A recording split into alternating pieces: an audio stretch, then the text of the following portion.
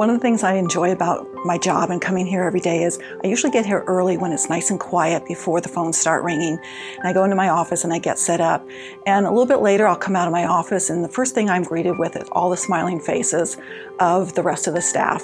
And it's enjoyable to just mingle and greet with them, and that kind of attitude shows with our clientele and the support that we give to our teachers. And I think they appreciate it as well. She has so many people who feel that she is such the consummate expert in her field. She approaches her work with passion and dedication.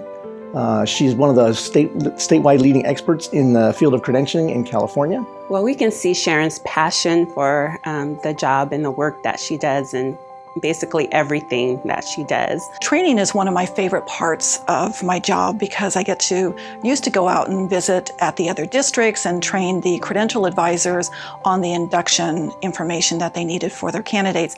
But now we use technology and most of our trainings are done through webinars. So we don't see their faces, but we get to see the emojis that they post. She always makes sure she finds the best solutions that are fair, that are just, and she wants to do what's right for the teacher. So it's never about her emotions or, her own personal goals and what she wants to do, but she always just wants to, you can see she wants to do what's best for the program and what's best for the teachers that we work with. I've had a long career in education, about 33 years, and usually I'm on the 5-year plan. After 5 years, I change and I do something different because I enjoy learning things that are different.